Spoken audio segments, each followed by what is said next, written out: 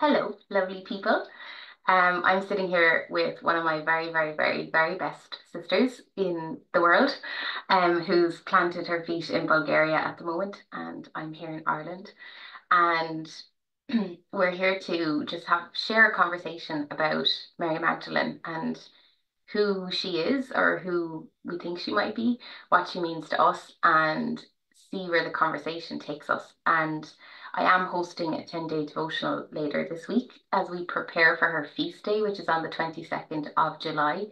Um, so it's kind of this is part of my own preparation of really dropping into the space and connecting more in with her energy again and yeah, sharing what's on my heart around her.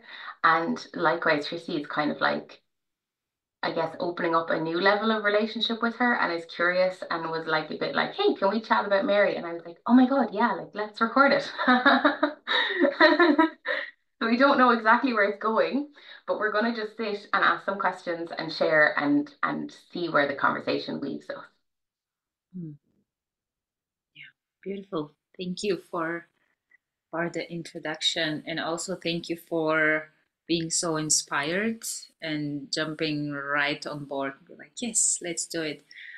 Um, because as you said, I'm on my end. I'm also like opening a new level of connection and understanding of Mary and her energy and what she stands for in the world of women, and how I've been connected to it throughout the years, regardless if she was consciously on on my mind or not. Mhm.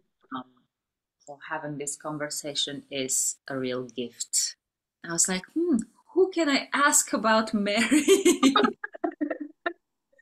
Yeah, because I've been, I think, rendezvousing and connecting with Mary for about coming up on 4 years.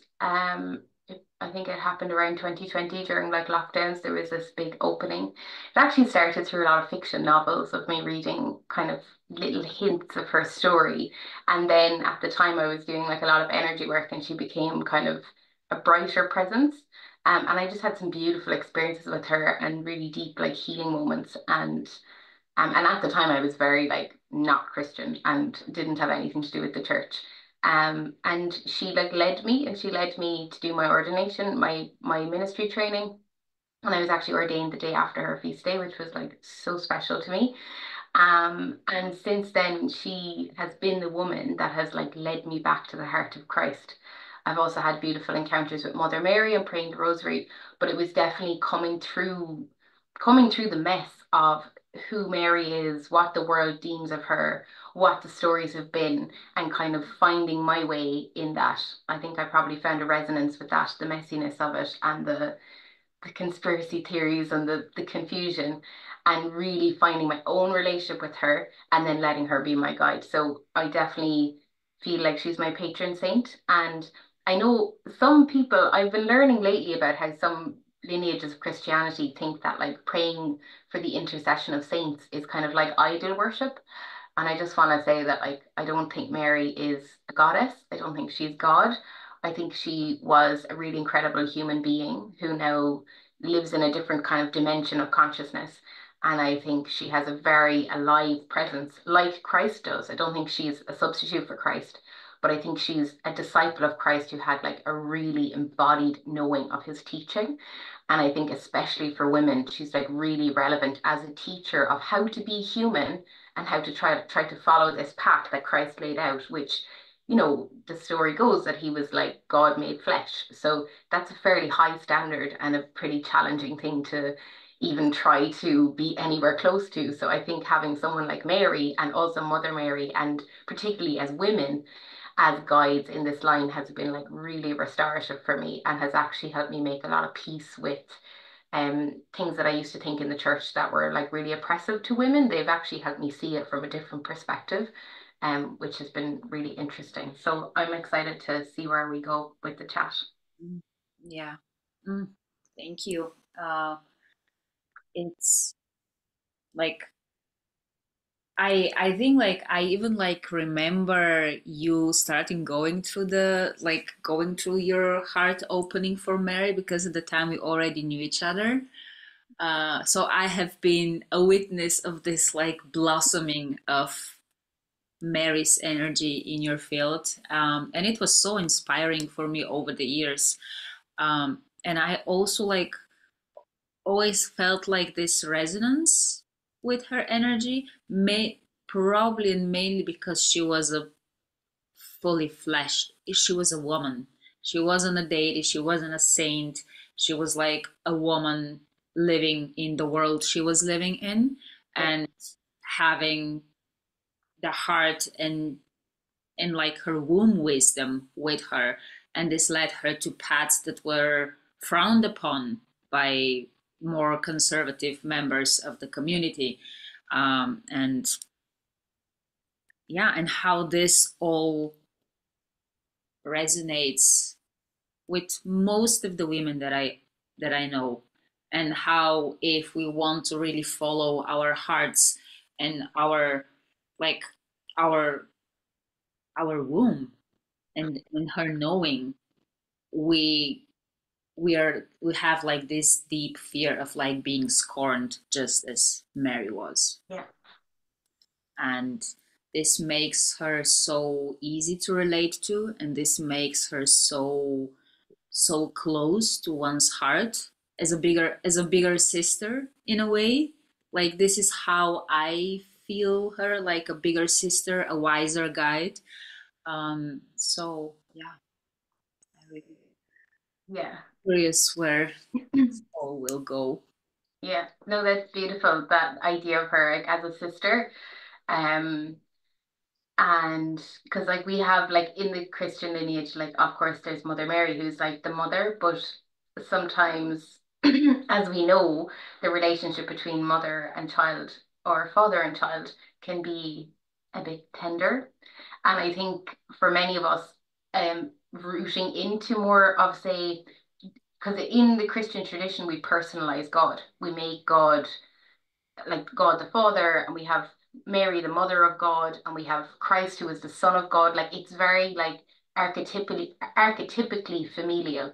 And for me, while initially that can feel a bit like, oh, if you're kind of dealing with challenging dynamics in your own family, it's also been through that process that I've had like the most beautiful revelations and like openings of healing because God is personalized. Because before I was on this path, I was practicing Buddhism where everything was very kind of like neutral and doesn't have, it's not a specific, like what we did was chant to the mystic law of cause and effect, which was very neutral, kind of ambiguous, very non-personal in a way. It's like a presence, a stream of energy, but this, it brings in the archetypes. And so that energy of the sister is beautiful. And I think there's a lot to be learned in it around the sister wound, relationships between women. Certainly, she's been a huge player in helping me restore my relationships with other women. And like you named the womb, that was very much part of as I connected to her, I was moving deeper into a lot of my own womb healing and had a lot of density, a lot of pain, a lot of trauma that was stored there, and had to go on this journey to like learn how to transmute that kind of darkness and the heaviness. And if we were to go, like, if we were to leave all the fables and stories and ideas of who Mary Magdalene was, like, at the door, because there's a lot of, Yeah. um, you know, myths through the ages of who she was. And if we were to just look at the Bible, in the Bible, it talks about how seven demons were released from her. So she was a woman who had experience with like a really deep level of darkness. And I think what church history has done for a very long time is demonize that and label her as a prostitute. Like she was literally, they only rebuked the comment that she was a prostitute in 1969. Like this is the Roman Catholic Church, and she wasn't ordained as a saint for another very, or consecrated as a saint for another very long time. So for a very long time, it was like that. Like she was the fallen woman, the prostitute when actually, I mean, Christ talks about how it's actually the people who have suffered the most that are the most blessed in heaven. because it's a process of alchemy. And that's not heaven as an afterlife that exists somewhere else. It's heaven that can exist on earth, that comes through earth through our experience of transmuting our suffering through love. And that's what Mary Magdalene teaches us. And because she is explicitly named as having had seven of the demons of like the vices, like lust and gluttony and greed and all the other ones, it shows that she was someone who had a really profound capacity for healing. And through her relationship with Christ, through the alchemy and transmutation of that darkness, to actually be able to come into a place where, like, she was the apostle of the apostles. She was the person that Jesus appeared to first when he rose from the dead after being crucified. And she is present in all four gospels as a witness to the resurrection, even when all the other oh no, all four of the resurrection. She's also in three of the gospels. She attends the burial of Christ, and in all four, she is a witness to the crucifixion.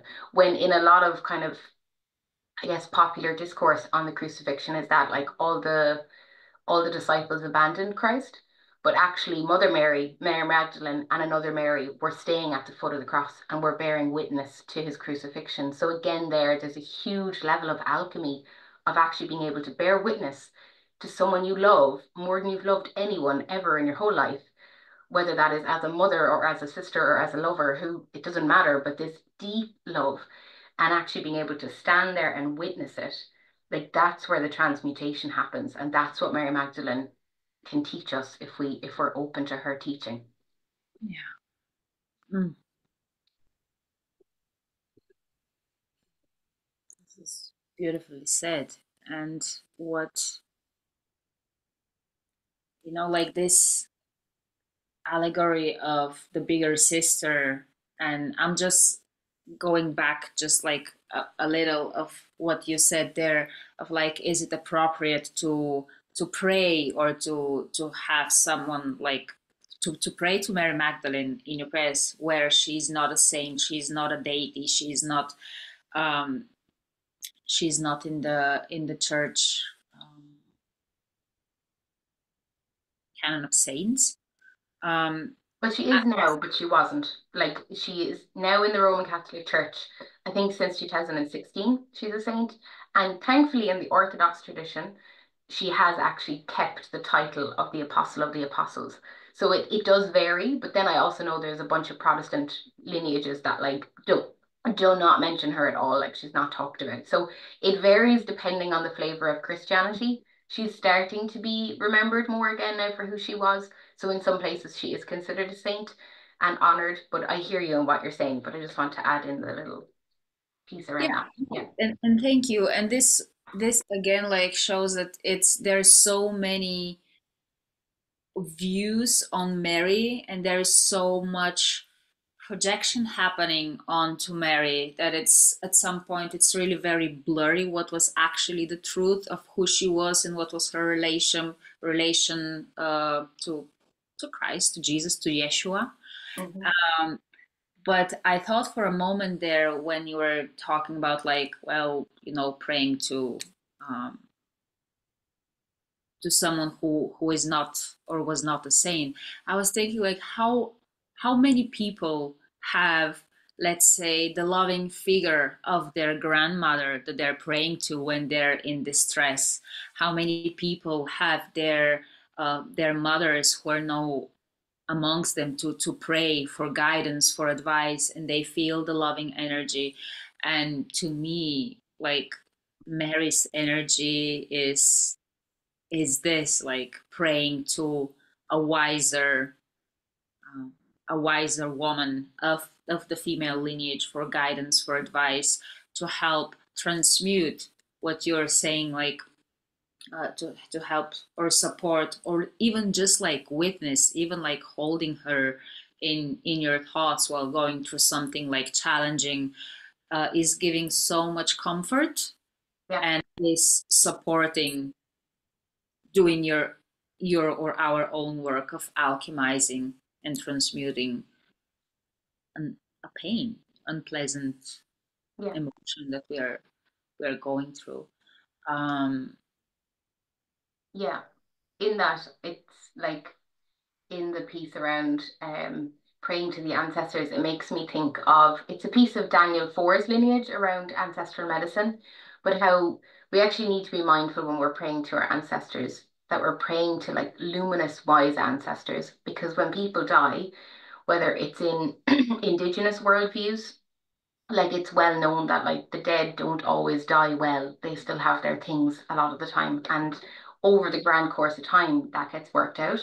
And in the Christian lineage, you might see that people go to purgatory or go to some other place that isn't this peaceful state after death. And I think they're speaking to the same thing that like not all of the dead are well. And when you are praying to the dead, you do need to be mindful that you're not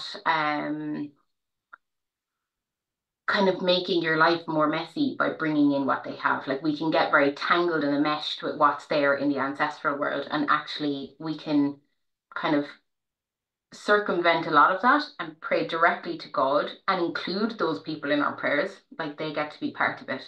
And we can work with luminous, wise, well guides on a line. And that's how I view the saints and the scholars and people of these lineages. It's part of why I've chosen to center back into a Christian lineage, is because within this lineage, I feel I have a clearer like access point to say like Saint Teresa of Avila or Julian of Norwich or Joan of Arc or um, these brilliant scholars and mystics who have sat with and considered the word of God for a very long time throughout history in different contexts, in different places, and help make it like the God, which, and I'll say what I mean when I say God, is like the presence of love at the heart of every living thing, every good act that's ever been done. Like that's what I mean. It's like a field of love. And within that, that contextualizes different in different cultures and different communities at different times. And it's part of what I actually see as one of the gifts of Christianity is that it has been able to do that. Now, there's also been like in the face of any high ideal, there's also been like loads of damage caused. So there's also like a really deep shadow of that, and I'm not denying that. Um, but there have been some beacons of like people who have sat with these teachings and brought through such clarity. And for me, Mary Magdalen offers that with or without her gospel, which was found it was actually bought in an Egyptian market in 1986. And they're not sure exactly where it was found, but it was kind of from one of the early Christian texts, like around the same time that the Nag Hammadi texts were found. And some people disregard it totally.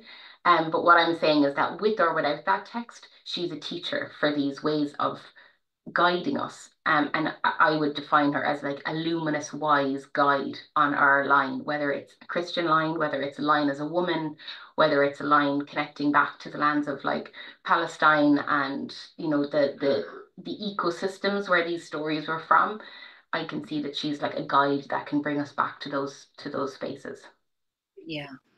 Yeah, no, and that's a beautiful remark, and thank you also like for pointing it out that when we are praying to the ancestors, really to include or specifically name that we are working with the love and we invite only the ones who are well, because otherwise it can cause like a lot of damages. And I also like for everyone who listens, this is like this conversation around Mary is um, like you Mel said, it a person does not need to be Christian or not to be Christian or to be of any faith. I myself am raised as Christian, Eastern Orthodox Christian, uh, but I do not find for myself so much like resonance in this. Mhm. But still, like, it doesn't mean that I disregard any of the teachings of love or any of the teachings of like Yeshua, because he talked and he spoke about love, and he's a great teacher of our time. And also like Mary, as whatever her actual role was in his life and in the teaching. So it's, for me, she's like a beautiful like wise guy that you can connect with, regardless if you're religious or not, if you're Christian or not, if you're pagan or not, if you're agnostic or like, Yeah. it's it's a beautiful, uh, beautiful like wisdom for everyone. This is Yeah. how I perceive it, at least. And I think she actually comes specifically to people like that. Like I think Mary has a pattern of meeting with the people who actually feel really excluded from Christianity's story, people that feel judged, that feel shamed. I certainly felt like that. Um, and yeah, I think it's part of her medicine. Like from what I have found of similar like people who have this kind of affinity with Mary Magdalene, there's a lot of these kind of like rogue rebel sorts that are a bit on the edges. And Mary has a way of kind of embracing us all and bringing us in and going, no, there's stuff here for you too. Like you don't have to feel excluded. And certainly when I mean I considered Christianity to be so like oppressive of women and um like just such a painful lineage to engage with as a woman, and it has been totally through Mary that I've been able to come back to any point of touching Christianity, because for me still there's a huge Christian pain body. You know, it lives in so many of us, it lives in our lands, our countries. And for me, it's Mary's wisdom of like transmuting that suffering into love that helps me engage with it at all, because most parts of my ego specifically would rather have any other lineage and any other practice. But I can't deny the like embodied somatic experience that I've had of meeting Christ, because I have had that and it has been like so deeply healing and restorative in my life. It's been transformational. But I couldn't have gotten there without Mary, and I couldn't still be in relationship with any sort of church, even though I don't have a specific church, just the whole body of like the Christian community is the church, and having any relationship with that and the messiness of it, I don't know how I could walk it without Mary's wisdom, because she's like, yeah, the ultimate alchemist of it all. I mean, I think Christ is the ultimate alchemist, but Mary is definitely the one that showed me most how to like try to walk gracefully with it when it feels like painful, you know, with a lot of trauma and a lot of pain points and a lot of deep grief, a lot of you know, just here in Ireland, naming like we have the Magdalen laundries. When I was growing up as a teenager, there was a lot of church sex abuses coming out. Um, and, you know, not to mention the whole colonial shadow. And like even as I name those, I can feel my heart kind of open and bleed a little bit more. Like it's such a challenging history. But I think that's true for all of humanity as well at the same time. You know, when things, atrocities have been done all around the world in name of every different religion and every different initiative. Like, and in the thing is when we have this space of like high ideals and this aspiration for beauty or of creating heaven on earth, the opposite is hell on earth, because like, and this is something I've learned from Mary too, but like the bandwidth is the full length and breadth of what it is to be human, which means the darkest depths, the deepest grief, the most horrendous pain and suffering, like imagining Jesus on the cross or witnessing him on the cross, and then the highest depths or the highest heights of love and joy and beauty. And it's this dilation, just like a woman in labor. It's like this fullness of being with all of it. And Mary is the one that's helped me stretch to feel this beautiful high side of things, but also be able to like have capacity to sit with the darker tones of it and not run away and not just kind of go, shut down in a trauma response and go, oh, I can't deal with this, but actually go, no, I need to stay with this, because if I can bring my heart to this within the tradition, I know there's some grace of miraculous healing that can come through. The more of us that bear witness, the more of us that stay present, the more things can actually like alchemize. So that's where I kind of feel drawn. And it's totally Mary's, like the image of her waiting at the end of the cross while Christ was dying, that has kind of encouraged me in that, you know. Mm. Yeah.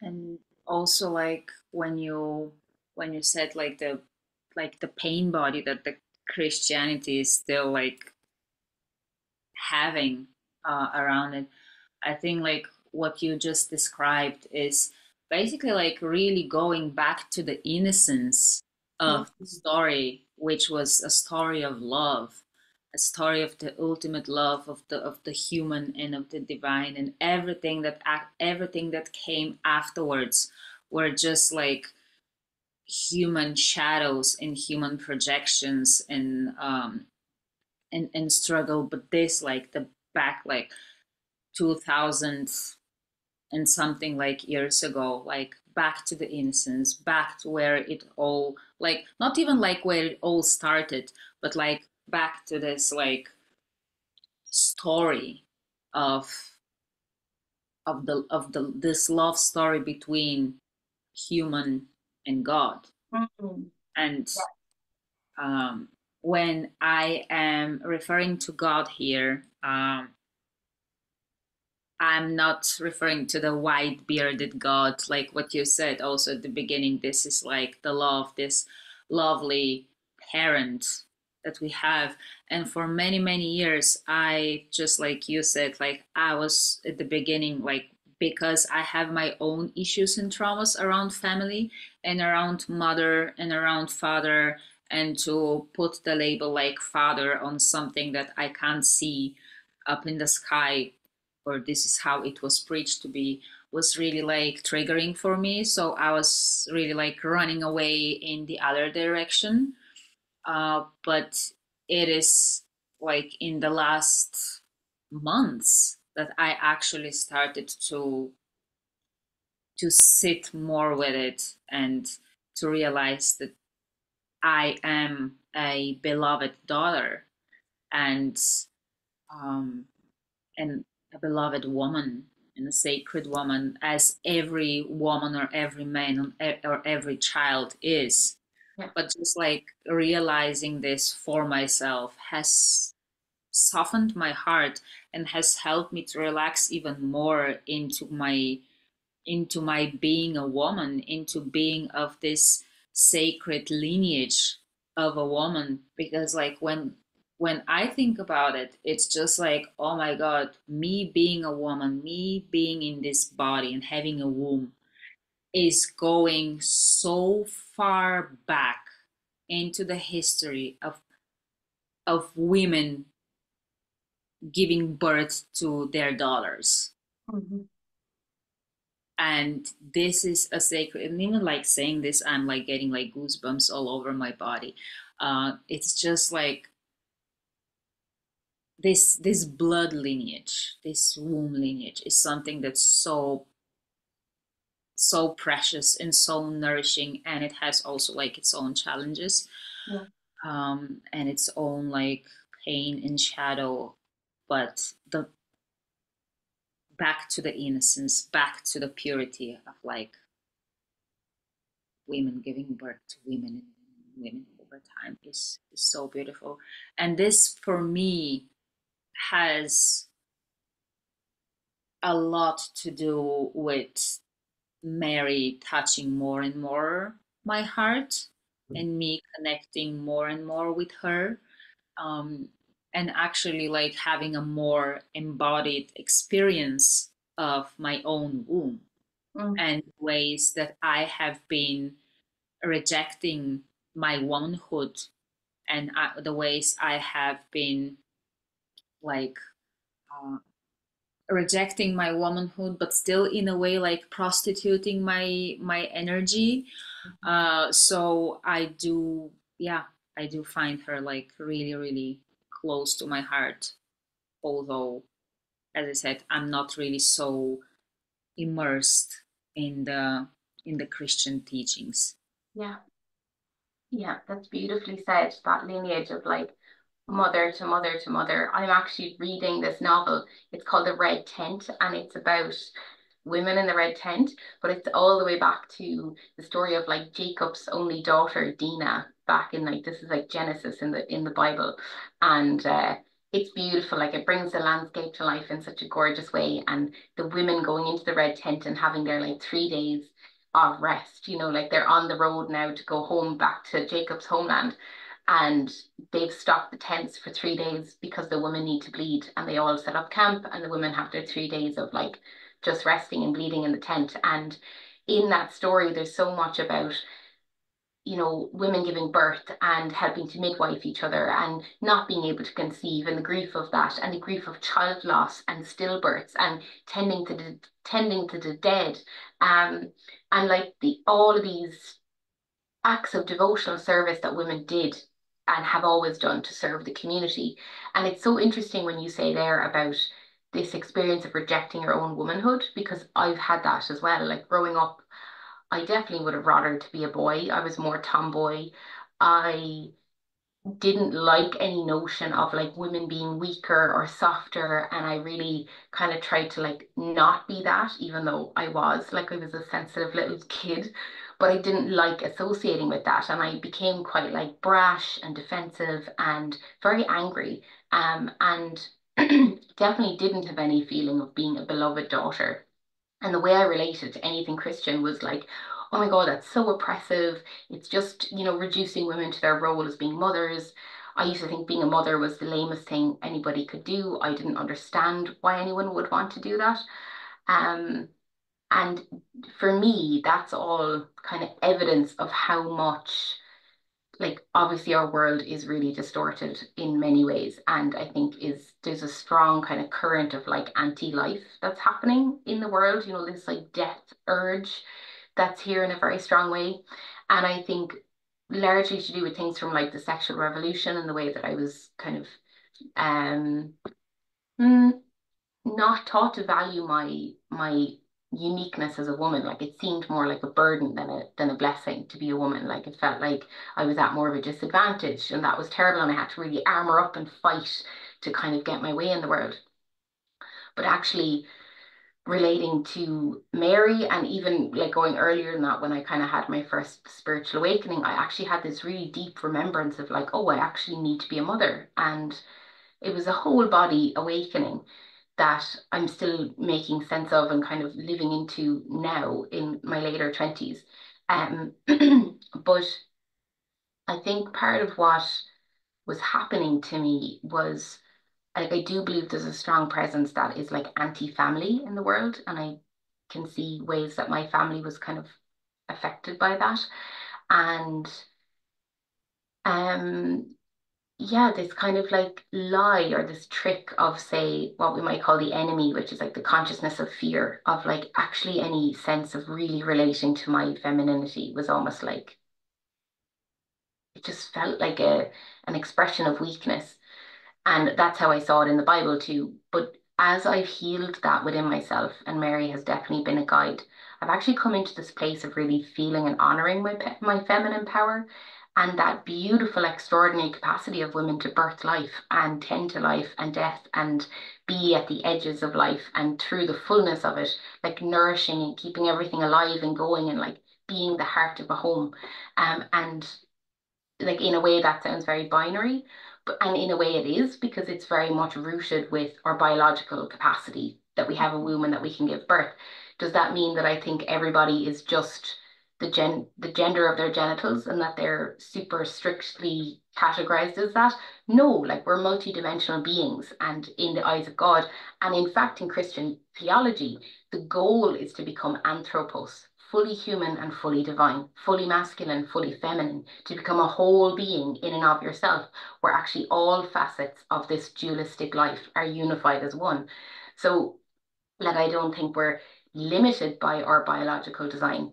And equally, yeah, I've come into a lot more peace with it. And something that you mentioned there, about kind of like being a woman, um, and then having a path of faith. I can't remember what you specifically said, but it made me think of how in the Bible, like God comes to women. Like throughout a lot of those stories, men are going off to mountains and going to temples and finding these high places to worship and having to do 40 days in the desert. But in so many of the examples in the book, um, like God comes to Mary through an angel and says, "You are going to have my child." God comes, like Jesus comes to people as God made flesh and is with them. And actually, Christ's path is a very feminine path, because what he was doing was being with the sick and the elderly and the poor, things that would have traditionally been what women did. Like he was being with the people. He wasn't just focused on kind of manual labor or being a scholar in a temple. Like he was out with the people, hugging lepers, healing people. And that would have been, yeah, like really rogue and rebel at the time. Like it was like, what? Yeah. And I Yeah. think they're part of why Jesus entrusted his ministry to a woman. It came first through Mary. He was conceived through Mary. And then later, he came first to Mary when he was resurrected. And if we go back further enough, in Holy Week, she anointed him, or some woman anointed him, which I think was Mary Magdalene, but ultimately she's a mystery. So there's a woman at either end of this huge kind of the sacrifice of the king archetype that we know so well throughout history. There's a woman cushioning both sides of tending to that process with him. And I actually don't think he could have done that without her. I think it had to be done with a woman holding another earthly pole and making that process actually possible. Oh yeah. This is like, as you were speaking the last like sentences, I had the goosebumps as well. And um it's one like because we have talked offline and off the air, so to say, like a lot about like Mary and Jesus and like the archetypes. And there was something that I remember as once we were talking at the couch at home, and we're talking that the only way like this feminine path could have entered the world back at the time 2000 years ago was through a man, Mhm. because like women were not given the same, how to say, They weren't they weren't even counted in the census. They weren't counted as exactly. citizens even. They Yeah. were a different class. They were like So not equal. exactly, so for this feminine path uh, to have like risen more, or like to have been noticed, it had to come through a man, through a, for me, like Yeshua was a deeply feminine man, a man who was so in touch with his feminine side, and he was so leading through his feminine side. And this is what caused, like, we're sitting now here 2000 years, um, 2020 years after his birth, and talking about it because it was so powerful and it was so profound. And I do agree that this couldn't have been possible without having a Mary, without having um, a Mary, a mother, like on both ends to help him walk the path and um, role model for him what is to be of the feminine path. Hmm. Yeah. And and I think we could take each of those people in the Gospels, say if we were to take Yeshua and Mary Magdalene, um, like and part of why I think she was so crucial in this is one, her energetic capacity to really understand and embody his teachings at a way where she could really kind of meet him, not necessarily as an equal, but as like the counterpart to holding his teachings. And I think that was part of him descending into the underworld. And I do actually believe he did that because there's even like I think Paramahanda Yogananda actually worked with Harvard University to do this study where he dropped his consciousness in his body enough that it actually looked like he was dead on a monitor and then 3 days technically resurrected. So like I do actually believe that Christ did that and in that place of his kind of soul becoming untethered from his body for a few days, which I think still had a tiny tethering cord, he was able to descend into the underworld and actually track through this kind of realm of death and darkness that someone hadn't done before. And I know because Mary first anointed him with his feet and with the spikenard, as you said. She anointed his feet, and then later on, she comes to anoint his body with the dead, and she stays through the whole process of witnessing his death. So I think there is something architecturally going on there with the medicine of the oils, with their inner capacity, their inner union that really helped hold that whole process that she could stay topside in the top world, which you could say is a more masculine role, and he could descend down into the feminine, which maybe is a more feminine role. And he was the man doing that, and she was the feminine doing that, or the woman. So there's a beautiful union in their sharing of roles. And equally in each of them, I mean, Mary, dropped everything in her life and followed this teacher and then became a teacher herself, which in at that time would have been considered a very masculine role and not appropriate for a woman to do. And likewise, Christ also had his masculine attributes of like being very directive. Like he wasn't afraid to call people out. Like, yes, he was all about love, but he was all about love in truth. And if something was not aligning with truth, he had no qualms about calling out, the Pharisees and the Sadducees of the time or going into the temple with a whip. So it's not like he was all this like soft, squishy, hyper feminine man either. Like I think both of them express in their own right a balance of that masculine feminine, like the anthropos, the helios gamos, and then the two of them coming together also bring that. And I'm sure that every disciple at that time had their own elements of that. But something I do know is that the men of the gospel really struggled with the fact that Christ's ministry was so as equally relevant for women as it was men. Like that was so radical at the time. And they were humans. They had their own ideas of what was socially acceptable and what wasn't. And just as we all have that throughout the ages, we are products of the context of our time in some way. And it takes a lot to break free from that. So, if we look at the Gnostic Gospels, there are pieces where the men kind of say, Mary is about to teach something that she knew from her experience with Christ. And he says, what, you really think Christ told her these things and not us? Like that he spoke to a woman in private? Like, and I think that dogma of what those men were experiencing then and the judgment of, oh, a woman couldn't be a teacher of this way, like that, she couldn't be an equal to us, that has held and that has taken at least 2000 years of history. And I think now those teachings are finally landing in a way where there is a collection of, especially women, but people around the world that are really starting to remember this kind of more Gnostic and transcendental teaching of Christ.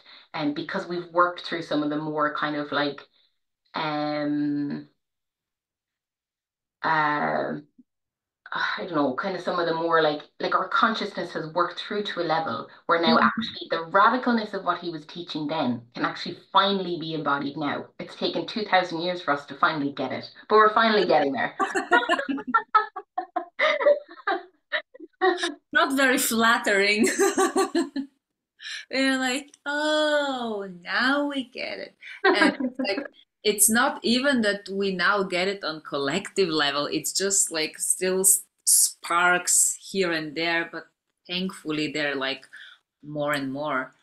Um, And there was, like, through the Middle Ages, there was beautiful, like, artists in the Renaissance and throughout time. Like, there has been people that have been remembering this, like, the Holy Grail and the Knights of Templar, and there have been lineages, but many of them had to be in secret societies and hidden underground because it was really heretical, and you would have potentially been, murdered by the church at the time through inquisitions for even voicing these things. Whereas what's different now is that we actually get to live in a time where the two of us can sit here on a Zoom call that will be watched by whoever will watch it. And we're not going to be persecuted for having this conversation in our red dresses, like that's what's different. We're not going to be murdered. Yay! Or maybe it's no one nowadays feels threatened by what we are saying. And while you're talking there, I just thought of the movie, like the book, actually, it was first the book that became like a worldwide sensation, like, and a scandal. It was the Da Vinci Code. And it actually, the Da Vinci Code is based on another book written in 1982, The Holy Blood, the Holy Grail, if I'm not messing up with the title of the book. And the radical concept that it was actually Mary, what you also said, it was Mary that Christ gave or passed his teachings, and she was about to become the head of his church, not Peter Simon. Yeah. And how it all became like distorted, and how people have been killed and murdered to to keep this silence. But again, like this is in the coming 2000 years where human consciousness was in a really dark place, like, or at least here in Europe, and then it also like moved to the West, when it conquered the Turtle Island. Something with that though about the Da Vinci Code. Like I've been listening to some of Cynthia Bourgeau's teachings on Mary Magdalene, and I really enjoy her books on her as well. And she was saying how like the Da Vinci Code is kind of like there has been this okay, one, there has been a demonization of Mary as a prostitute. She was a prostitute that has stuck for almost 2,000 years as her label. The harlot, the whore, the one, which actually the harlot means the one who fully embodies and experiences life, which is a counter to the archetype of the virgin, which is the one that is like whole in and of herself and kind of almost like the innocent, like you were saying earlier, the innocent kind of untouchable point in all of us that can never be corrupted, like that pure essence of soul that is just so beyond life. So we have both. We have the virgin and then the harlot. The harlot experiences the fullness of life, and the virgin kind of holds the pure essence of it. And they're not, again, they're not complete without the other. Like we need both for a full experience of life, but they've been separated. And so in that, Mary has almost been like demoted to just her sex. She was a woman who sold sex, and that's that. But likewise, in the Da Vinci Code and some of these teachings around Mary being the wife of Christ who bared his lineage and had his children, that is similarly kind of reducing her to the sex toy or the one who had sex. Had sex. It's still about her sex, whether it's about her as a wife and a partner or it's about her as a prostitute. It's still actually kind of limiting her story to this woman is just who she was with her sexuality. And what Cynthia also offers in her teaching is that Mary is this beautiful teacher of transmuting eros to agape. Agape being the beautiful love, like you were saying, of like remembering our beloved identity as children of God and bringing this, like sublimating our eros and bringing that love up to God in the most pure expression of us loving God and God loving us. That's agape. And eros is the more embodied, rich, full, Erotic juicy, love. yeah, and experience, but and not just love between lovers, but like the eros that you feel sitting beneath a beautiful tree and breathing in the breeze and feeling it on your skin, and it's like the sensation. The Yeah, sensual love, yeah, the sensual, erotic love, where agape, as you said, is this like purest purest expression of it. And I was thinking about like the other day, in Bulgarian language we do have, similarly to Greek, we do have two words for love, and the one is lubov, and the other one is obich. And lubov can be like, it's mostly used like between like lovers, like falling in love and I love you. But then like the other one, obich, is the love that the parent has for their child as well. And it's not it's so much like the agape and the eros, kind of love. So um, you can fall in and out of love, but you can't, like, you can fall in and out of lubov, but you can't fall in and out of obich. Like, it's just there. beautiful. Yeah, gorgeous. I love that. And your linguist nerd bringing the your picture. I love that. And going back to that piece of like say Mary being demoted to her sex, which I know as women is something we've both experienced, of that being such a huge part of who we are or how we're related to, that it almost becomes like all consuming. And very much when I first started coming to Mary, it was through these, like, there's this book, The Chosen One by Kathleen McGowan, which is a lovely um kind of historical modern mashup novel of this view of Mary and who she was, and this woman getting visions about her. And in that, there's that idea that she was like the mother of Christ's children and his beloved that he had, yeah, family with and made love to. And there's nothing in the Bible that says Christ was celibate, by the way. That's like a non-teaching that's That's come. decided by the men, like the priests and like popes centuries after he died on the cross Yeah. or resurrected on the cross. Yeah, and who knows? And like currently, I'm finding myself in a time of celibacy, and I'm finding a lot of medicine in that process and being able to like transmute the eros and bring it up to God. So like it does have merit. It's just it's not the only way, you know. And I think of all the world religions, Christianity is I know many others are too, but Christianity is so in favor of the family and so deeply honors and respects the family. But what I'm finding actually is in recent years, I've stepped back more from the idea of Mary as his lover or wife and just looking at what's actually there. So that when I have a conversation about Mary, it can be rooted in what we see in the Bible and to a greater degree what we see in the Gnostic texts. And actually speaking of her as a teacher, not as a lover or a woman or someone who was in that role, even though that's also there, it's like there's the harlot, the full experience of life, the whole embodiment, and there's the virgin. And I think Mary holds both, just like Mother Mary holds both. They have been separated in our consciousness that Mother Mary is the virgin and Mary Magdalene is the prostitute down here. But Mary Magdalene was also an alchemical teacher, and Mother Mary likely also had other children and lived a full embodied life as an earthly woman of that time, you know, and I'm sure she had sex to conceive for other children, even though I do believe she immaculately conceived Jesus. I just don't think she was a perpetual virgin who never had sex. I don't think that's true for the times, and who knows, you know, but I'm finding a lot of freedom in kind of disconnecting Mary from just who she was as a womb bearer, but who she actually was as a person, like the teachings of her heart, the embodied experience she had of Christ's wisdom as a non-dual master, you know, of teaching of the way of love and actually really bringing a voice of love back into the heart of the texts. And it's interesting you talk about Simon Peter because like I'm watching The Chosen at the moment and I find his character very challenging. And also when I read Corinthians or Romans and his letters, like I find there's some pieces that I feel I'm like, where did he get that teaching? Like it was him that started talking about celibacy and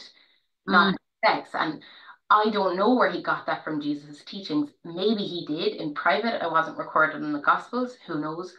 But there's a lot of pieces in it where I find him very authoritative and very kind of Mm. strict that I find difficult to metabolize. And it's also something that I'm working on because I don't want to perpetuate this division of like, well, Simon Peter was wrong and I follow Mary Magdalene and whatever. I'm like, no, this is a whole complex lineage. And how can I honor whatever is there in Peter and Simon as much as what is there is in Mary Magdalene, even if I don't agree with it? Like, honoring is different to agreeing. Honoring includes a level of respect and kind of like as we were reading in the Gene Keys during the week, like valor and this honor of like acting courteously and with an inner sense of kind of almost nobility that you can gracefully appreciate whatever is there, whether we agree or not. Because in a lot of those novels I was reading, it was like this big kind of tension between either John and Mary or Simon and Mary, Peter and Mary, like this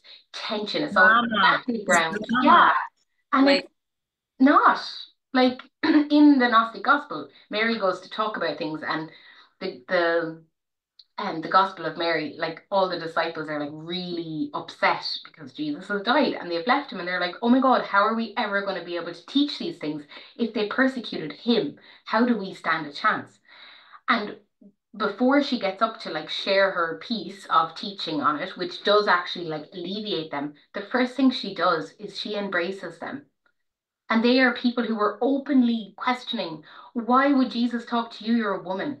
And still she had the heart to stand up and embrace them in their worry and in their fear and in their discomfort. So if I'm really to be a woman who Mary Magdalene is my patron saint, I'm not here to start shaming and judging the gospel of Simon and Peter and the letters to the Romans and people who follow those ways.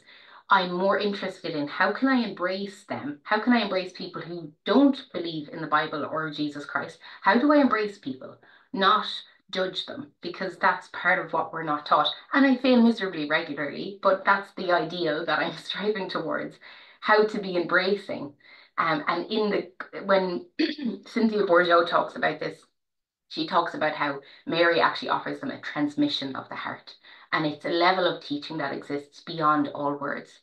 And I hope that there's some level of that in this conversation because as you've named we're women who have sat on couches together and cried together and cuddled and laughed and giggled and shared and like our hearts are deeply woven and I know part of this lineage that we're both connected to exists so much more beyond what we're talking about. Like it's a heart experience and I hope people listening can have a sense of that and feel that because that's very much where it lives for me and I know for you too and it's part of why regardless of our religious orientation or our worldly labels like we're sisters at the deepest level. It's not about what you believe and what I believe, it's a heart thing.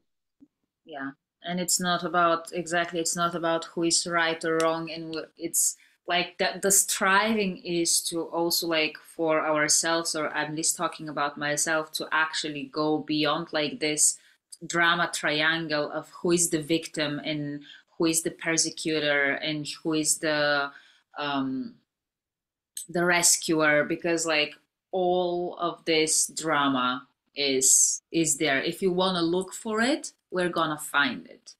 And the thing is like how, and this is something I'm sitting with at the moment as well, is like how, and you touched it already, how to actually exit like this drama triangle and stop trying find the victim, stop trying be the persecutor, or stop trying be the rescuer.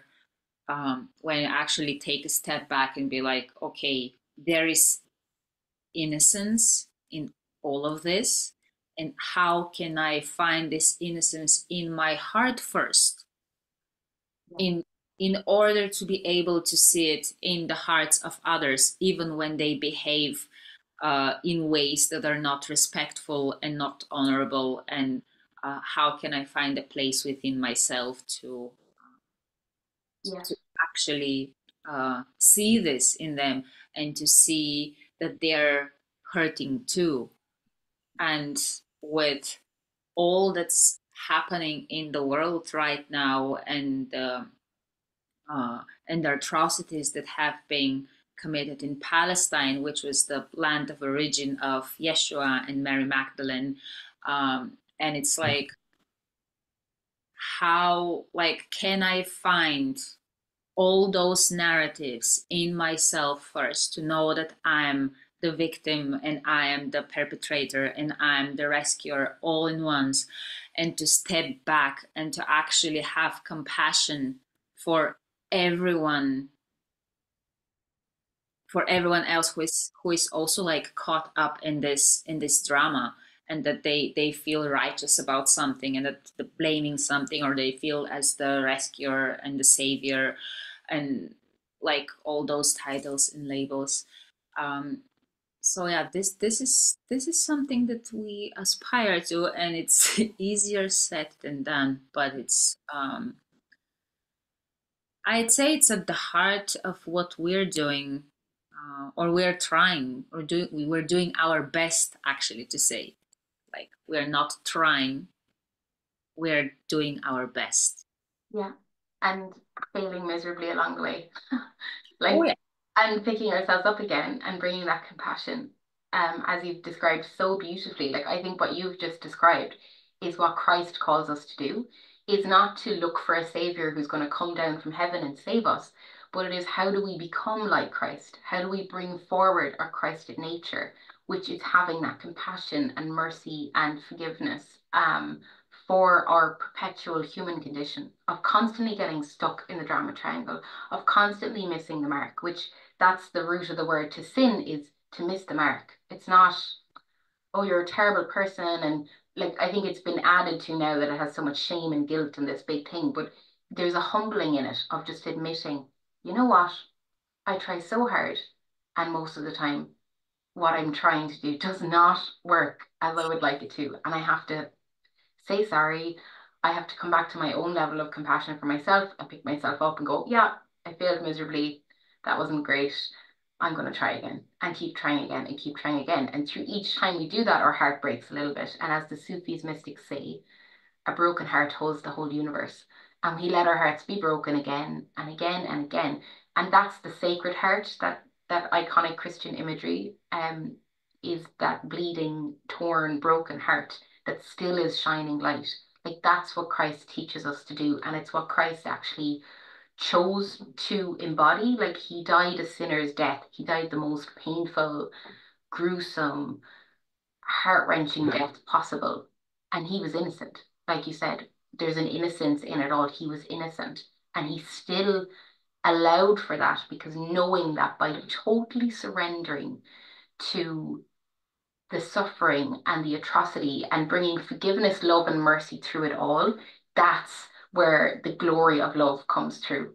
And that's where the resurrection comes from. And now this now kind of promise of um like eternal life through him is that no matter how many ego deaths we have, no matter how many times we fail, no matter how bad life is, no matter if we're like homeless or we're addicted or we're caught in terrible cycles, there is life. There is always life. There's always hope. We always get to keep going. There's always potential for God to work his glory through this, for love to transform it all. And that's part of what helps keep us going on this path of, Buddha named it as the path of suffering, to live an incarnated existence. Christ has named it as that. Like life has so much suffering, and these things of like these conversations of faith is like, how do we live through that? Our own suffering, the suffering of others. How do we bear witness? How do we get up and pick ourselves up again and go? And that's part of what Christ's promise is you were always loved. You were always going to be loved. It doesn't matter what happens, it's going to be okay. You're loved. You're loved. You're loved. And when you die and you've lived this life fully to whatever capacity you can, you're going to go back to an ocean of love. And you're loved and you're loved and you're loved and you're loved. Like that's the message. I had this, and we might start to end soon, but I had this lovely vision that came to me when I was at Douth, which is a sacred site in Ireland near Newgrange, where they would have made a procession to Douth, which was almost like the death space. Then they would have went to Newgrange and did their rites of passage, and then they went to Nowth, which was the place of birth and the new beginning. So while I was at Douth, I was sitting at one of the entrances to the passage tomb, and I had this image of like all the suffering in the world, all the darkness, like the deepest grief and pain. And at the heart of it was like this image of a glowing cross. And it made me remember and reflect on a teaching I heard through Richard Rudd of how like grace comes to us in the deepest suffering and equally in the highest love. Like grace does not just work when life is going well and beautiful. Grace actually works probably more because more of us suffer when we're in the deepest suffering. That's where grace meets us. And it's like a circle or like a horseshoe of life of like heights of beauty here, the depths of darkness here. And at either end, grace meets us. And it's like that's the eternal faith behind it all is that, okay, no matter what happens to me, it's going to be okay because that presence of love is actually going to be able to come in. And if your experience is traumatic enough, it can actually take you out of your body so you don't need to actually experience it. It will lift you up and out. And then when you do come back in, then you have the task, the earthly task of transforming that suffering into beauty. Like that's what we're tasked to do. How do we walk our walk that we bring more love and more beauty and more courage to the path? And we keep going, even as we watch our lover die on a cross, even as we watch our son die on a cross, even as we watch loads of people persecute us for something that we didn't do and that we know we're innocent of. Love is still there and it's okay. Everything. It's okay through everything. And I know how hard this concept might, like, not concept, how hard this knowing can be to uh, embrace, to invite in your own being, into your own selves, to know that how come I have to suffer so much and I'm still loved? Like it doesn't quite fit and sit. And I know for sure that I had my own share of struggle with this, of like I don't feel loved. I suffer. I'm in pain. I don't feel love. And then it was the no, you are loved. You are loved, and you're constantly like guided and held in love. Um, but there are also like things and how to say like consequences. The consequences of life Yeah. are that when, and this is something that we are in the pulse of, and also like with the jinkies in the pulse of the 53rd jinky, which is very much about like expansion and what expansion like looks like. And expansion is not infinite growth. it's the expansion is like a spiral. It goes like in circles and it's widening circles, but it's like this expansion, like the highs, and then you have the constriction, which is like what we describe as a low, and then it comes again, and then it's a wider expansion, and wider, I would say it like wing of the spiral, Yeah. and then another one, so it goes like in spirals wider and wider. And it doesn't mean that when we're up here we're more loved compared to when we're down here. Yeah. And yeah, it's something that is really like this is like still landing for me. um, Yeah. and it has the power to change the world as it is. Yeah. And that's where the peace comes from, is when you really start to get that cycle.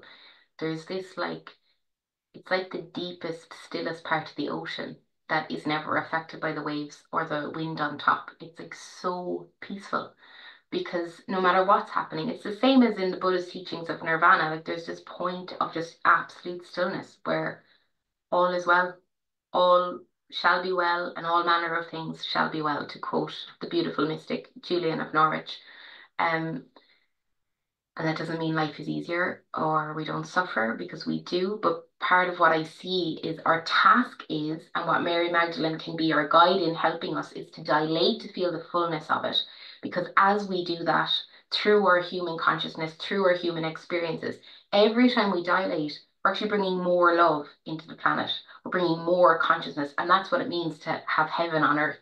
And it's not like heaven is just this, crystal palace in the sky that's going to descend down and it's going to be like a choir of angels singing and it's going to be magic. Heaven on earth is birthed through our suffering. It is birthed through us bringing love, forgiveness, mercy, and peace through our suffering. Every time we expand into another contraction, we're bringing more life through. We're bringing more love through. It is exactly like a woman in childbirth. You can't have the birth of a new life without the pain or the intense sensation of doing that. And part of what Mary teaches us is, how do we hold high sensation? How do we bear witness to the crucifixion?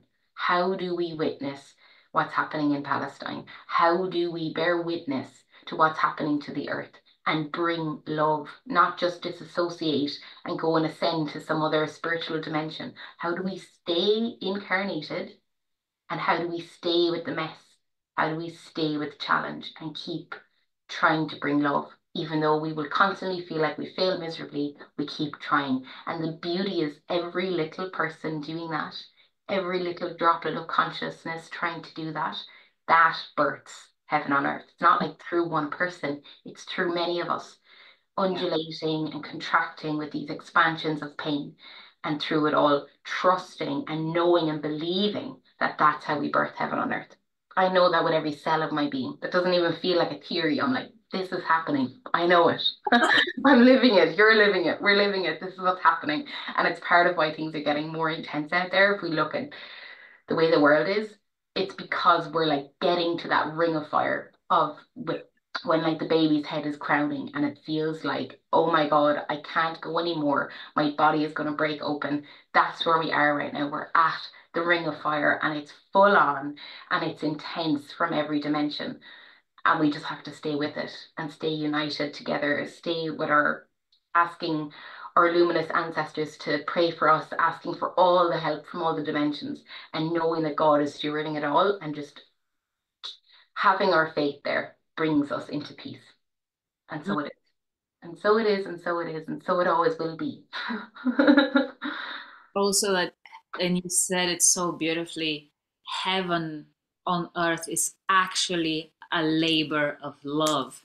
Yeah. You can't, well, you can um, bring a child to this world without loving it already. It's giving birth is a labor of love Yeah. for most of the cases, and I know that there are like traumatic experiences as well, and um, but basically like when we're the in ideal maybe like conditions, the child that's coming through, it is loved and we're pushing it with all our love and we're enduring the pain of a childbirth because of love. Yeah. And in that, we're accepting that as we birth a child onto earth, they're going to have their own suffering. They're going to experience grief. They're going to feel broken at times. They're going to have such hard moments that you could almost wish, why would I birth someone into this? This is so terrible. But love invites us to do that because life wants to evolve and grow. And life is like this grand stage playing out across all of time and space. And God is stewarding it all. And I think figuring things out a bit as he goes sometimes. Loving everyone, but it's a bit like, okay, I'm not sure what we're doing here, flying solo, but like, let's go. But yeah, that's part of like choosing to have a child. And I know it's why a lot of people don't want to have a child these days. It's why I didn't want to have a child, is I was like, the world is so terrible. Why would I bring a child into this world? But the thing is, you bring a child into this world because of the potential of love to act through that child. Mm. What kind of good can work through that person in this world? What kind of beauty can come through that child? And if you get to steward it with the love that you have in your heart, and if you have this kind of faith or whatever kind of faith, you get to bring your love and your teachings to that child and entrust them with all the tools that you possibly can, and then send them out on their mission and go, I believe in you. You got this. Come on. We're all in this together. It's like a big battlefield of love, you know? This, yeah, this whole conversation is making me think of a poem. So maybe I could read a poem as we start closing. But is there any other thoughts you'd like to share first, or does it feel ripe for a poem? Mm. No, it feels right for a poem. Yeah. Okay. So this is one of my favorite poems, and for me, it is a prayer to keep going on the journey of being human. It's called Tincture by Andrea Gibson. Imagine when a human dies, the soul misses the body, actually grieves the loss of its hands and all they could hold, misses the sore throat, closing shy, reading out loud on the first day of school. Imagine the soul misses the stubbed toe, the loose tooth, the funny bone. The soul still asks, why does the funny bone do that? It's just weird. Imagine the soul misses the thirsty garden cheeks watered by grief, misses how the body could sleep through a dream. What else can sleep through a dream? What else can laugh? What else can wrinkle the smile's autograph? Imagine the soul misses each falling eyelash waiting to be a wish, misses the wrist screaming away the blade. The soul misses the lisp, the stutter, the limp. The soul misses the holy bruise blue from that army of blood rushing to the wound's side. When a human dies, the soul searches the universe for something blushing, something shaking in the cold, something that scars, sweeps the universe for a patience worn thin, the last nerve fighting for its life, the voice box aching to be heard. The soul misses the way the body would hold another body, and not be two bodies but one, pleading God doubled in grace. The soul misses how the body told the mind, you have fallen from grace. And the body said, erase every scripture that doesn't have a pulse. There isn't a single page in the Bible that can wince, that can clumsy, that can freckle, that can hunger. Imagine the soul misses hunger, emptiness, rage, the fist that was never taught to curl, curled, the teeth that were never taught to clench, clenched, the body that was never taught to make love, made love like a hungry ghost digging its way out of the grave. The soul misses the unforever of old age, the skin that no longer fits. The soul misses every single day the body was sick, the now it forced, the here it built from the fever. Fever is how the body prays, how it burns and begs for another average day. The soul misses the legs creaking up the stairs, misses the fear that climbed up the vocal cords to curse the wheelchair. The soul misses what the body could not let go. What else could hold on that tightly to everything? What else could hear the chain of a swing set and fall to its knees? What else could touch a screen door and taste lemonade?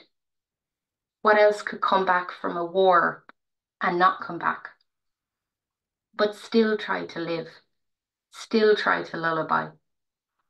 When a human dies, the soul moves through the universe, trying to describe how a body trembles when it's lost, softens when it's safe, how a wound would heal given nothing but time.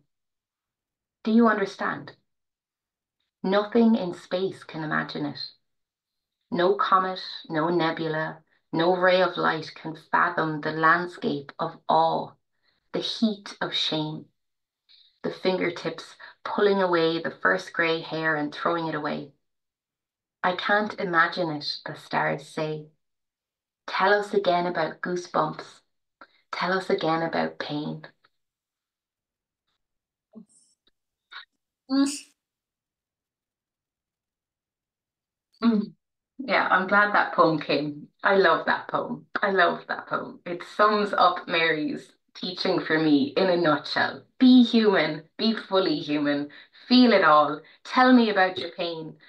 I'm feeling it with you. I got you. It's okay. Yeah. It's okay. You'll miss it when you're dead.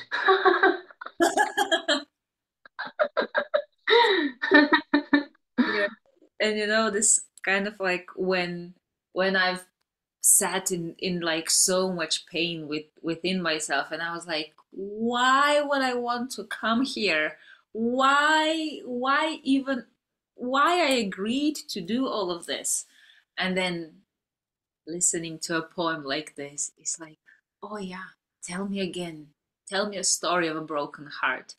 Tell me again how it feels. And it's like, Yeah. Yeah. And I will say it's all well and good to sit here in our lovely dresses and talk and think about all these things and share them. And it is a whole other thing to try and live it. And it is heartbreaking and exhausting and tiring and full, like, but full of beauty as well and goodness and loveliness. And, it's like it's constantly humbling. And yeah, like I said, I get it wrong a lot. I know we all get it wrong a lot. Long a lot. Like I can't even talk my words. Wrong a lot. That was a good example. But we're trying, and all we can do is be humble enough to try and try together and try to be seen in, look, I'm trying, you're trying. Let's keep trying and know that heaven is being birthed through us somehow, somewhere, some way. And it's all okay.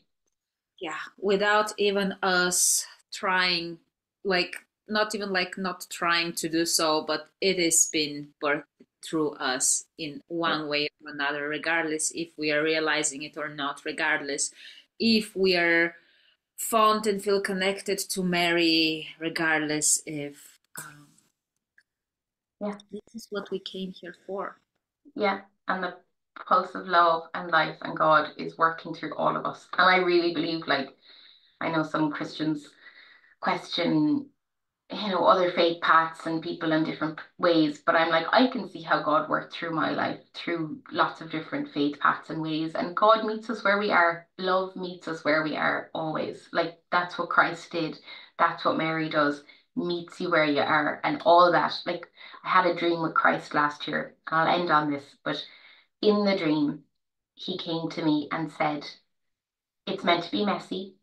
And all that matters is the heart with which you do something. Having a pure heart. There's one of the Beatitudes says, blessed are the pure of heart, for they will know God.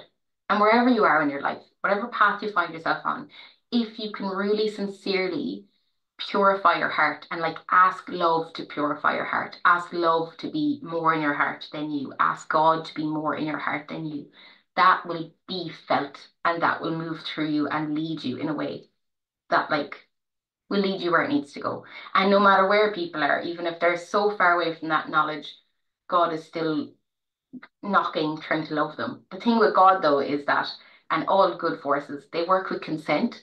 So if you're like adamant, like, no, I'm not going to be loved, I'm doing this on my own, like, you can't actually experience it because you're like, it works with consent. Whereas, like, more malicious and not so nice forces don't care about consent and will kind of do what they want anyway.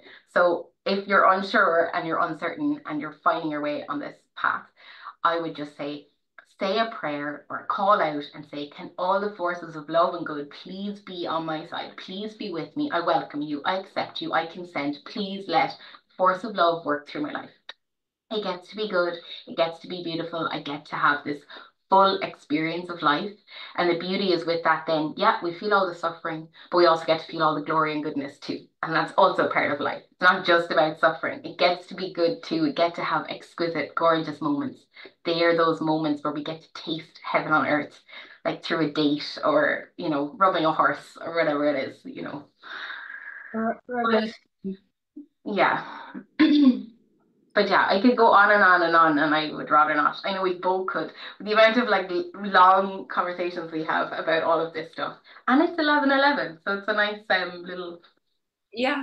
numerical. On my end, it's 1:11. So yeah,